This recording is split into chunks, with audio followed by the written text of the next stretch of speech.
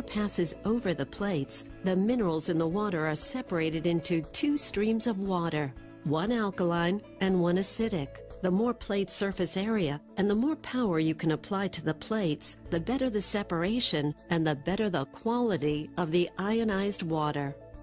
Some metals are better electrical conductors than others, and some hold up to the abuse of electrolysis. While some manufacturers use stainless steel or white gold because they are less expensive, the most reputable companies use titanium and platinum.